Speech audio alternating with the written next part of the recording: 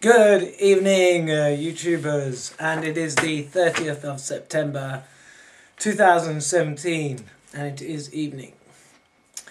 Alright, so this is part 2 of whatever part 1 was called.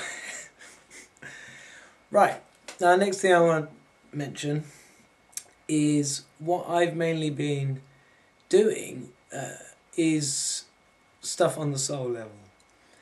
So,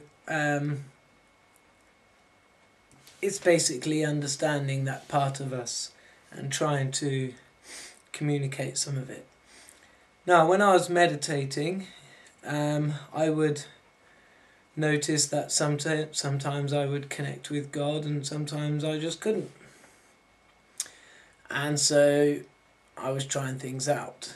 And what I think I found out, there is something of the soul. Some things the soul has a tendency to do which will stop it talking to God, and inherent things within the soul that are there that you can have that will enable you to talk to God or to feel your soul fully, because when you feel your soul, it is connected to God. So you kind of, God is just there. And these things came to me in a type of, like a cross, like a kind of crucifix in a way. But it was that 4 things, so they're sort of stable. So I see them when I do this in the meditation. I see these things here. So at the top of the bad things, we have hopelessness.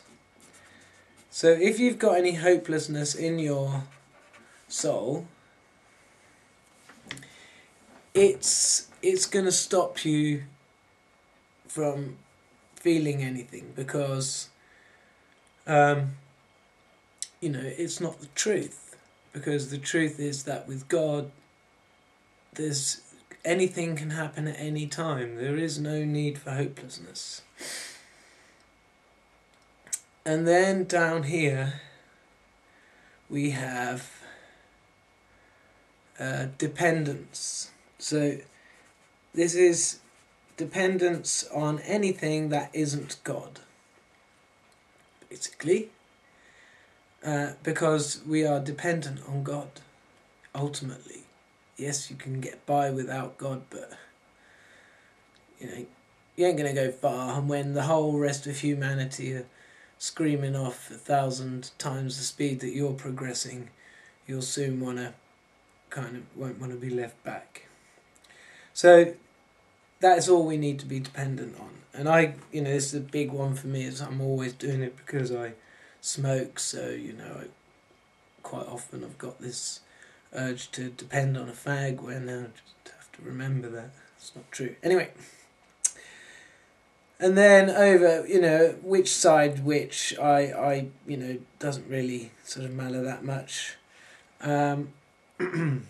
Hopelessness, dependence. So then the one I always come up with next is anticipation. Because, so basically you'll want to be there meditating, and quite often, you've done the preparation, you've got the time, you're not going to get interrupted, there's nothing stopping you.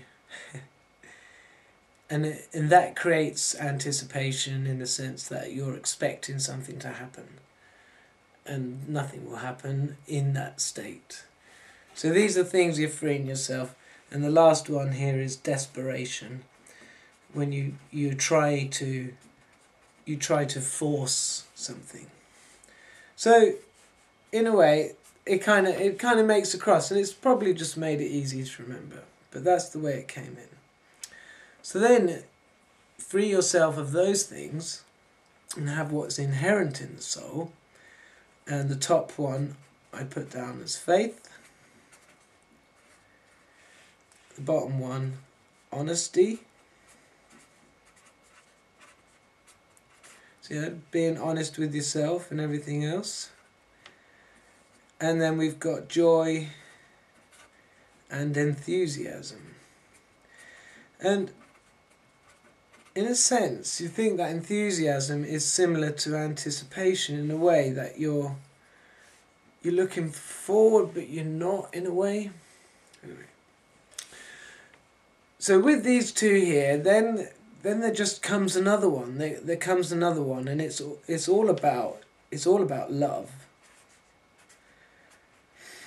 And this really works in meditation. I don't know. I don't really do these in a cross. There's just 4, so we'll put God at the top. So love God, Mother and Father. At the bottom, put yourself. That includes your soulmate. And then we've got everyone. I'll just write all. And then we've got life, existence, the fact that there is something. It's amazing and illogical. Yet here we are. Okay, so that was that.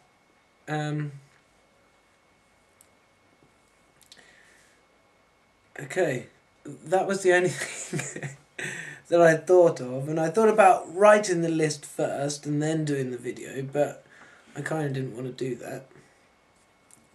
So again, I'm kind of trying to bring out the things which have come to me from, if you like, nowhere. They've just happened during meditation, just when, and all I do to meditate, apart from these things which sometimes help if I've got a, like the hopelessness one, is like a knot in your stomach. You're trying to meditate, you're trying to sit there in all peace and everything, but you've got this knot in your stomach.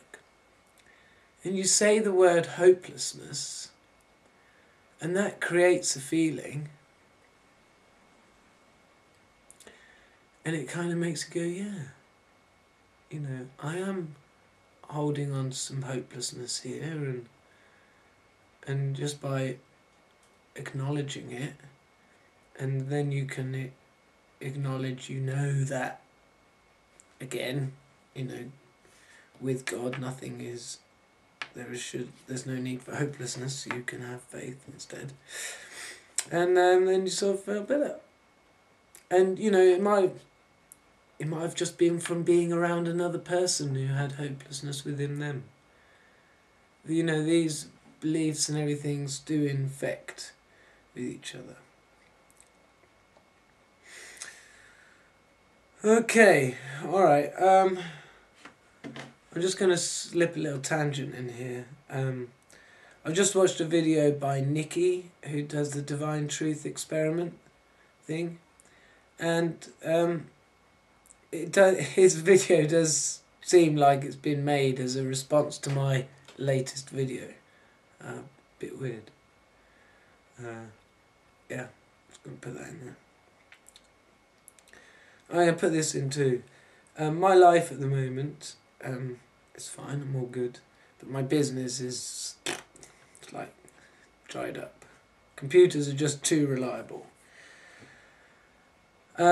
So I'm pretty much decided I'm going to go and get a job. I mean, I have got a computer job tomorrow actually, so unless I get a phone call in the morning, well, not tomorrow, Monday, unless I get a load of phone calls, I will be going for a job, and I'm hoping I can be a dustman, and I'm fine with that.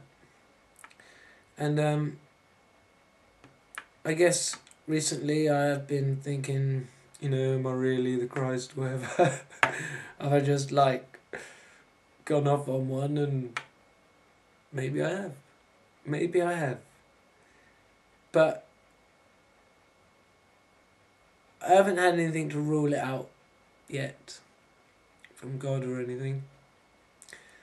And I do feel like I have accomplished something in the last 3 years. Because I was thinking, a lot of what I was doing in meditation for a while, for about a year, was feeling pain. Feeling pain on the soles of my feet. But doing that for about a year. Then, like, my ankle suddenly breaks. No weird reason.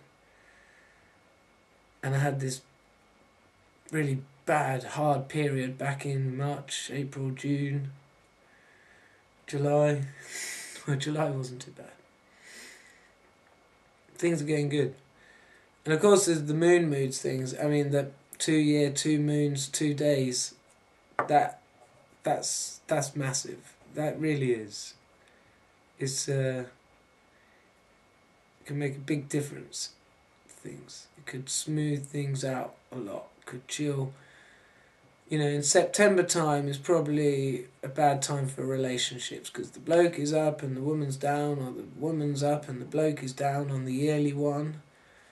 So although it's gradual, you don't really notice it. It's happening.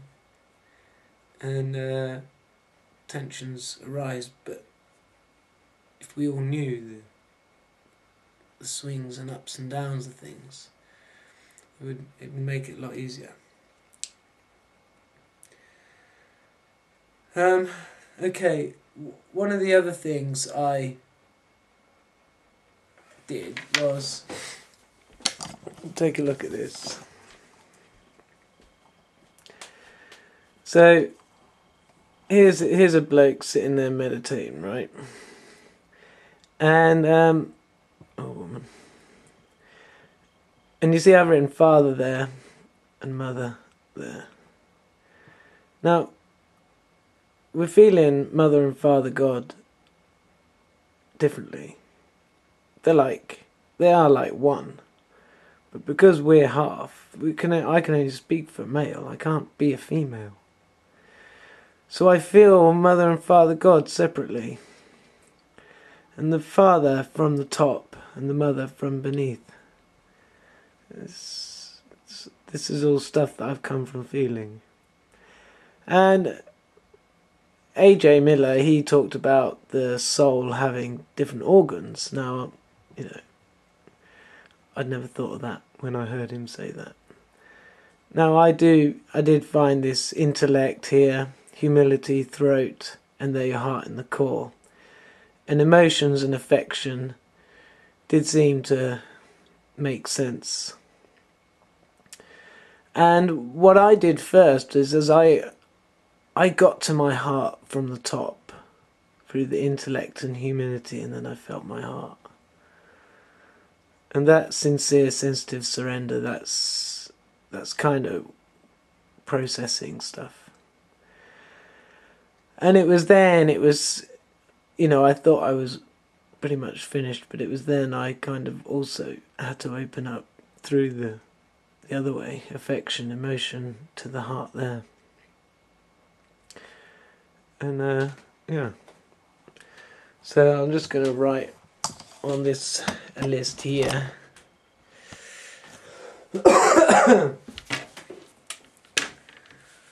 Father from above. Again, it fits in with the sun and the earth analogy with male and female. Mother from beneath. And actually, I mean, mother is more than from beneath. Mother is... And this is the sort of the latest thing, which I mentioned in part 1 of the video. Yeah, no, I'm Roman numerals.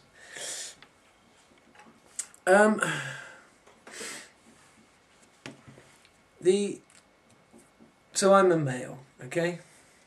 I like the sun in the solar system, and my soulmate is like the planets. But if we look at, say, the soul is a black hole in the universe. So me and my soulmate, we are a universe. We're a new universe. There's hardly anything in our universe yet. But for me as the male, for me to see my universe, I have to kind of look in my soulmate. And by me looking in my soulmate, and my sun is shining on my soulmate, I become the light of my soulmate.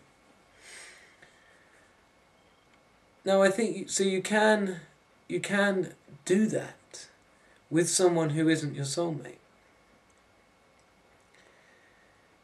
but there will be this something which just isn't right about it. It just doesn't quite fit. So it can't last. So I'm going to put this. For a male soul,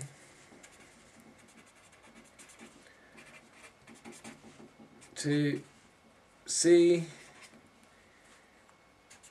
his universe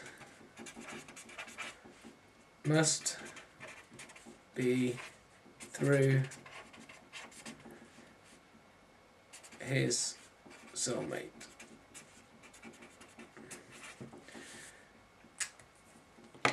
So you can shine your light on another, but you won't be looking at your universe. You'll be looking at somebody else's universe. And they won't be getting the light from their sun, their light emitter. They'll be getting it from somebody else's, so it won't be the right. Right. What else? Because there's been a lot. I know there has. I might have to stop the video or just have a pause. I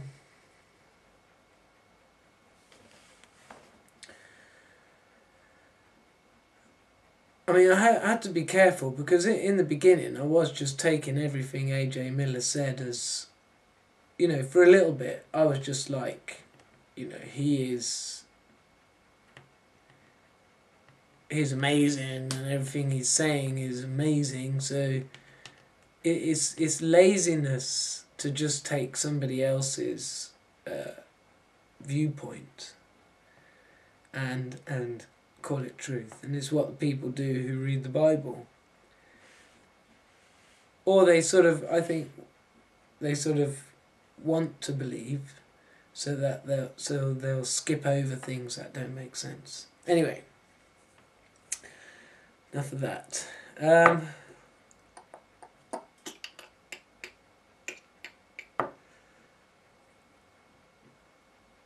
About the heart. I mean, the heart's everything, and the heart is so strong.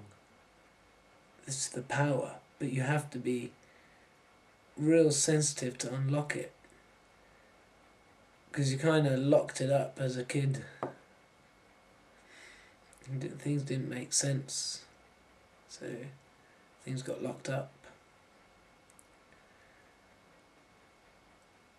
But just by, you can in meditation go back in your memories and remember things. Right, I don't know what I'm going to do with this list, but so that's it for now. Thanks, bye.